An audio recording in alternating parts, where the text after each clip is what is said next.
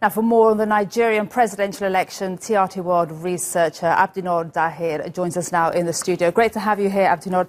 Now, we always hear this is Africa's biggest economy, the most populous country. But really, what's at stake for ordinary people here?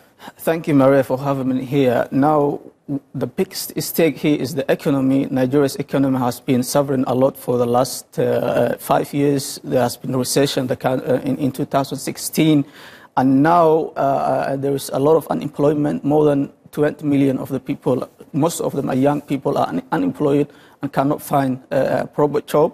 And also, insecurity has been there. You know, Boko Haram, the Al Qaeda, or Daesh affiliate group has killed more than 20,000 people since 2009 and displaced around 4 million people.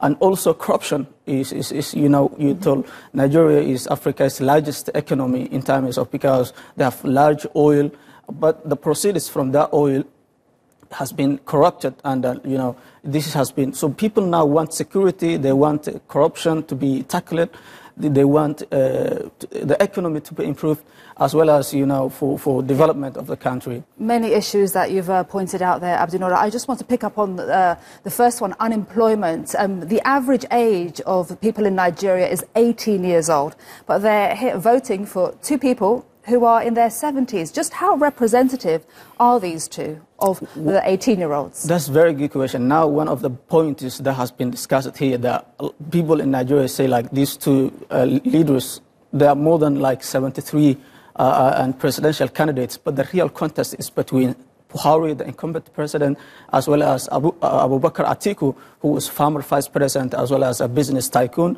But both of them in 70s, they were born before the country's independence in 1960, and they don't represent the young population. More than 70% of the people in Nigeria are under the 35 years of age, and that means they're young people. So now they are between two devils, you know, and I can say, like, this time, like, more than 20 million of Nigerian people has never seen electing or participated in the election now, have never seen Nigeria without democracy. Nigeria started democratic transition 20 years ago. So now the people who are electing government are young people, and, you know, they find very difficult to elect old guard. Okay, and out of these two, who's the favorite to win? Now, if you look at the narrative, there's no favorite to win, but the most important issue here is that the competitors are from the north, Muslim majority regions. Why? So, you know, this will be a very tough competition between two Muslims from the majority Muslim regions. But, you know, there's no favorite at the moment. Buhari has been a former dictator, military general.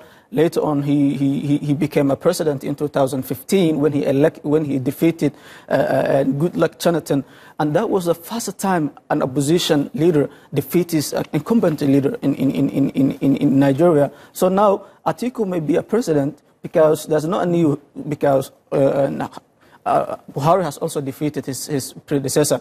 But now, if you can look, you know, people has less hopes. But whoever wins, no matter if Buhari comes out or Atiku, he has to face these challenges: insecurity, corruption, economy, as well as the difference between Muslim majority in the north and Christian majority in the south. Huge challenges there in Nigeria for whoever wins. Thank you very much for your analysis. That was Abdinor Dahir, TRT World.